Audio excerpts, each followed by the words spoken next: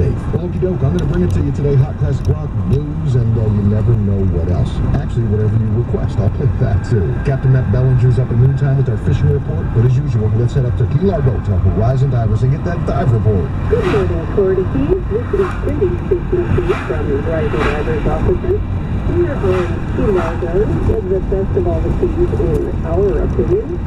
And speaking of best, an incredible thing happened at 2 a.m. The wind into Super for the first time in God knows how long, 15 years it feels like. So it did go down a little bit overnight.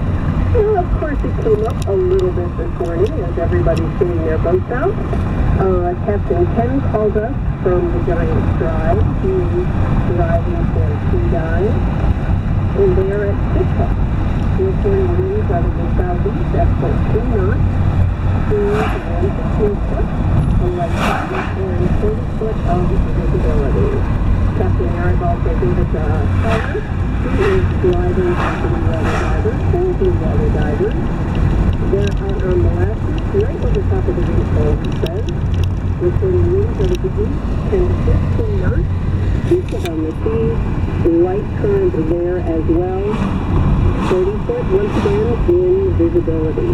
And Captain Troy, who's driving Peekaboo for us this morning, is at the Scuba Grove, reporting east-southeast winds, 12 knots, 2 foot on the sea, light current, so that's pretty much across the board. There's a little bit of current.